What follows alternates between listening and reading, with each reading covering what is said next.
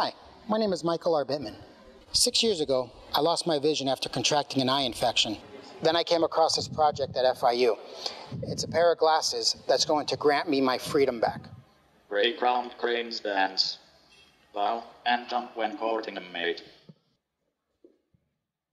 This is absolutely fantastic. It's been the only piece of technology I've been able to use that will allow me to read a story to my daughter.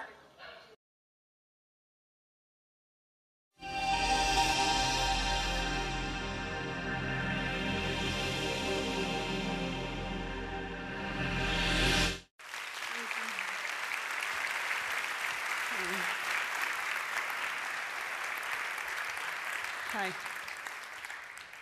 So last year, I was a student here at FIU. I was selecting my last classes for one of my last semesters. But little did I know that one of those classes had the potential to not only change my life, but change the life of millions of people around the world. Now, I'm not a nuclear engineer or a brain surgeon. I'm a marketing person. I went for advertising in FIU. But I learned about social entrepreneurship last year, and I really wanted to learn more about it. So for those who haven't heard the term before, social entrepreneurship stands for a business with two main goals: profit and social impact. And social impact being a really big part of it. So anyway, I started taking this class, and one day the professor comes in and says, "You guys, there's this great opportunity to participate in a global social entrepreneurship competition in Seattle." And I was like, "Yeah, that sounds right. Sounds good. I may do it." And then she continued, "And for those who qualify, the school will pay for all your expenses to go to Seattle." And that's when I said, "That's it, sign me up. I'm all over that competition, I'm ready." And I really had no idea what I was getting into. It was a lot of work, and at one point I was like going crazy. This is not cool, it's a lot of work, I cannot handle it. But it all ended up really well. So we had a bigger group at the beginning, and then I ended up in a group with 3 engineers and I, which was great. But at that point, we didn't have an idea to participate. So we started brainstorming, and it wasn't really working. So there were 2 main reasons why the idea had to be very good. Number one, we're going to be competing with some of the best universities around the world, just MIT and Stanford from the US. And reason number 2, my trip to Seattle depended on this, so I was serious, right? It had to be something really, really good. But after a while, we realized, you know what, we need to think out of the box. Let's start asking friends and family what they think. And I thought, I have a friend that's a social entrepreneur. Let's bring him in, see if we can think about something new. And so I invited my friend, Mike Arbitman. But let me tell you what else is special about Mike. I met Mike a couple years ago. And just before then, he was on his way to conquering the world of computers and programming. He's a genius. So he graduated from a PhD with a 4.0 GPA. He had been recently married at that point. He was working for a very large software corporation. And in fact, he was so good that he was especially selected to work in Asia. But at the time that he was there, he contracted an eye infection by sleeping on a pillow that wasn't properly cleaned. But no big deal. Everybody's had a pink eye before, so nothing to worry too much about. So he came back to the US, but he noticed that his eyes were hurting. So he went to the doctor. And the doctor said, "Mike, don't worry. Take these drops. You'll be fine." So he goes home and he just do that. But then, a couple weeks later, he wakes up one morning and he cannot see.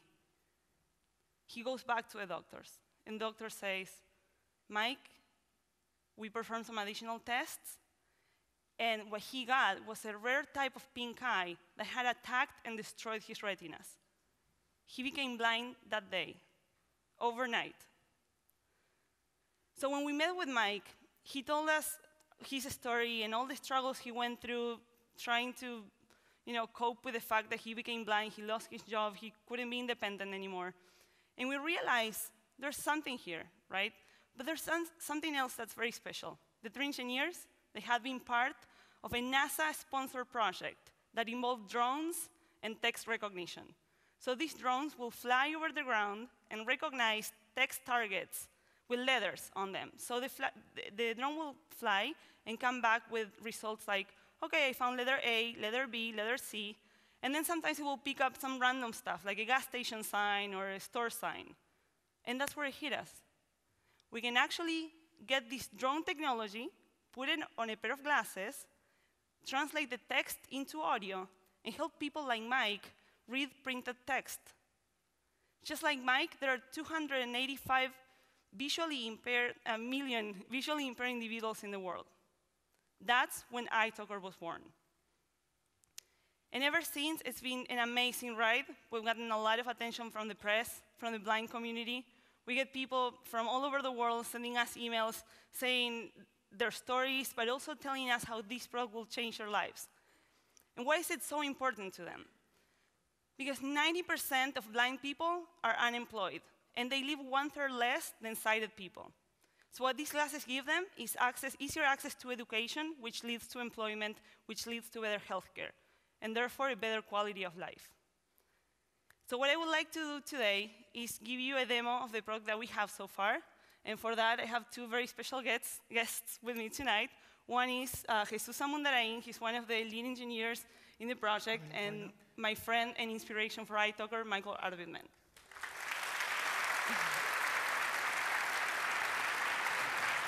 Hi, guys.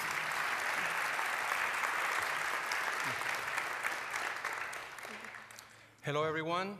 My name is Jesus Amundarain, and I am the lead engineer of the Eyetalker project.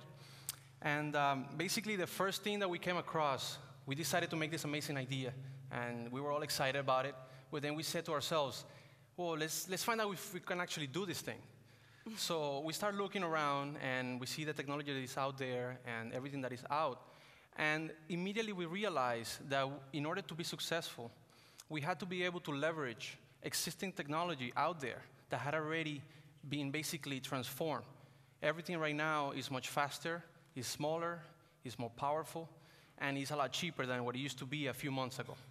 So this was so important to us because we knew that if we had to reinvent the wheel and do everything completely from scratch, this project would take so much longer to actually come to reality. So once we understood this, we started doing research, we looked, and this is what we have today. We were able to come up with a prototype and have a product that can actually work the way we want it, and we were able to do it at a low cost, and we're ready to start developing and adding more functionality. So Mike, why don't you please read to the audience and everybody who's listening to us the sign that we have. So we have printed this so you guys can see it, and Mike's going to read this in a few moments. So I don't know if you can see that on the audience. Good. Here you go. Right, thank you. So right now, I'm holding a speaker here. Normally, the user would just have an earpiece that he would just put on his ear, but this is just so that you guys, everyone that's listening to us, can actually hear the Eyetalker work. And I'm holding this remote. This is the way that we actually actuate the component. We activate it so that it starts reading. So I'll do that for Mike right now.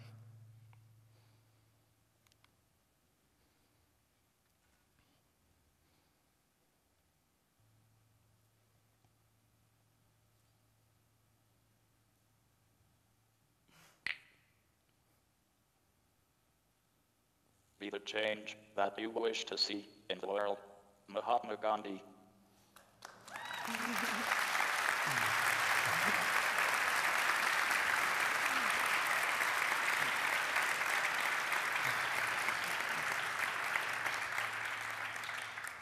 You know, when I first lost my vision, I realized that there were a few things I'd have to learn how to do again without being able to see. Navigate a computer, pour a glass of soda, walk around the house. Unfortunately, or I guess unfortunately, washing my hair was not one of them. The one thing I thought I would not be able to do again, though, is read. And thanks to these glasses, I was able to read a bedtime story to my 2-year-old daughter for the first time. When I did, I gave her a kiss, laid her down in the crib, and she said, "Thank you, Daddy, I love you." And I can't explain to you how great that felt for me. So thank you guys very much. Thanks. Thank you.